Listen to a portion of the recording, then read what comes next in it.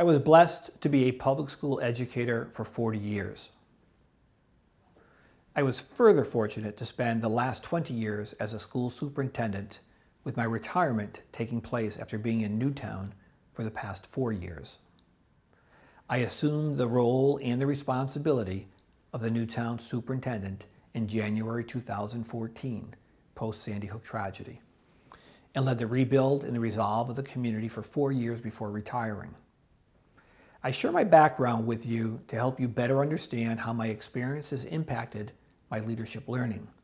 My desire and hope is to play forward a meaningful and sustainable learned lesson, and that you make a difference, one student, one school, and one district at a time.